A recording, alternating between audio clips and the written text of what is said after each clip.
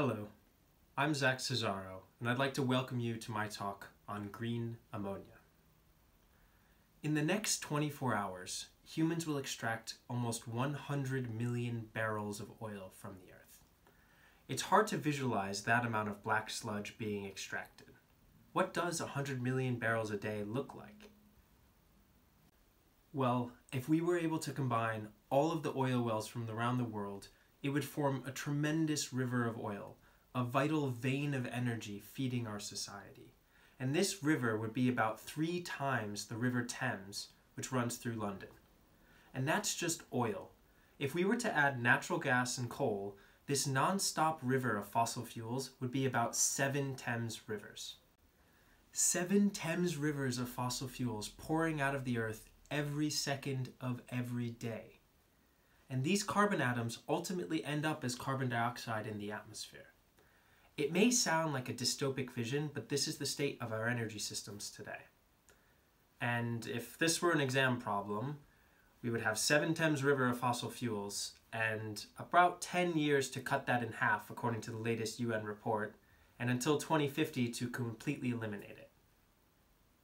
These fossil fuels are fueling everything, from our airplanes to our container ships, from our cement kilns to the heat in our homes, from our building materials to the food we eat. The technology options we have to replace these rivers of fossil fuels are founded on the mighty wind turbine and solar panel, which we have been developing over the last few decades. And they're great, but they still contribute less than 5% to our global energy mix. And including hydro and nuclear power, we do not even have 1 Thames River equivalent of oil in renewable energy today. One crux of the problem is storing energy. Solar and wind energy will be pillars of our new energy systems, but the sun goes down every day and the wind comes and goes. We need to be able to store that energy. We also need to be able to transport that energy once we store it, to connect to places that have lots of wind and solar energy, like the deserts in Australia, to the places that need renewable energy, like the cities in Japan.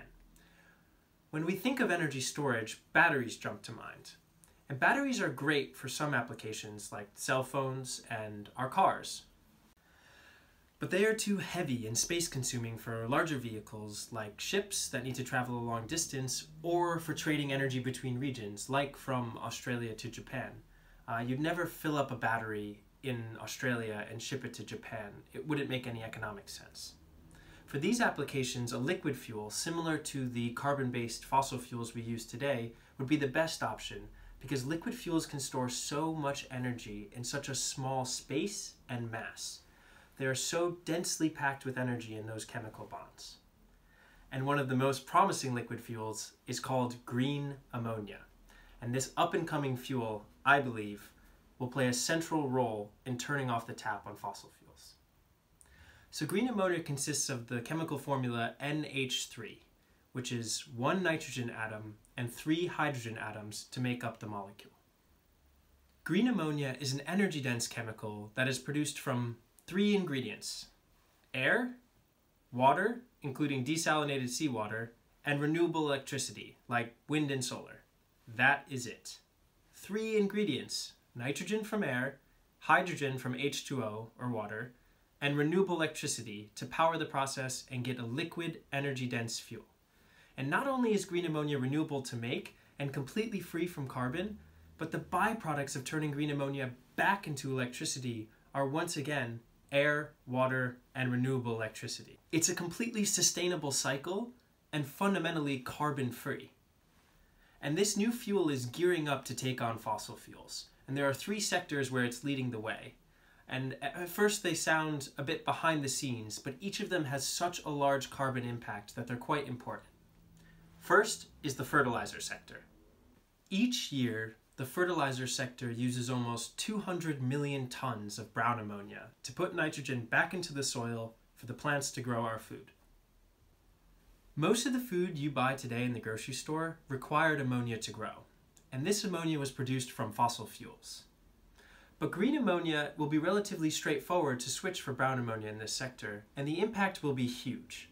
Global carbon dioxide emissions will be reduced by 2% in this one switch alone. The second sector looking at green ammonia is the shipping fuel sector. Today, products we order from overseas are shipped on big container ships. Those jeans, that cell phone, that refrigerator, all manufactured overseas and shipped using heavy fuel oil. And heavy fuel oil is one of the dirtiest fossil fuels imaginable. This is a huge sector accounting for almost 3% of global energy, and green ammonia is the leading candidate fuel as a drop-in fuel for these massive shipping engines. The leading ship engine manufacturer has announced that by 2024, they will have a green ammonia engine on the market.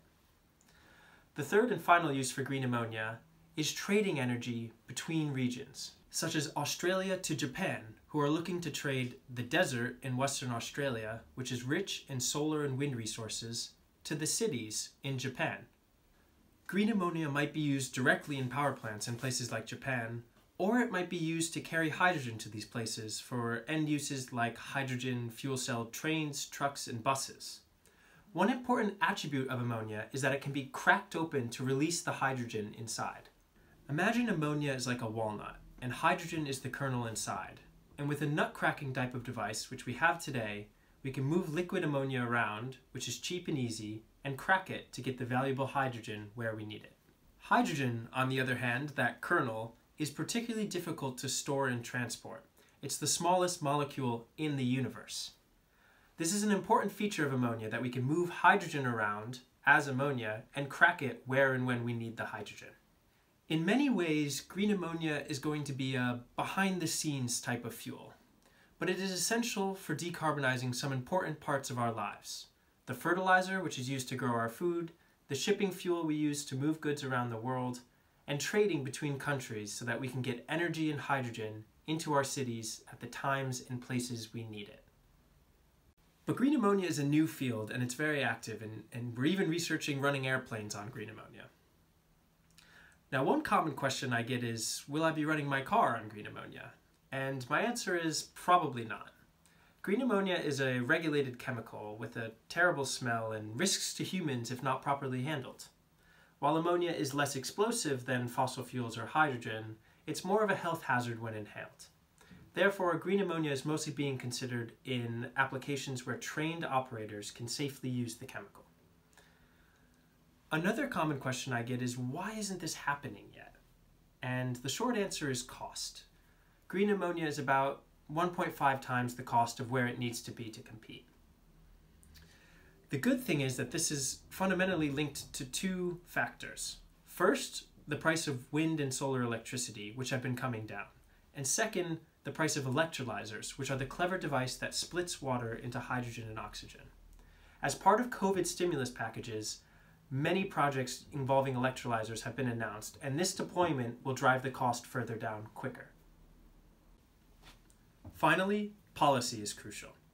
Mechanisms like carbon pricing are needed to accelerate the deployment and make fossil fuels less attractive in comparison.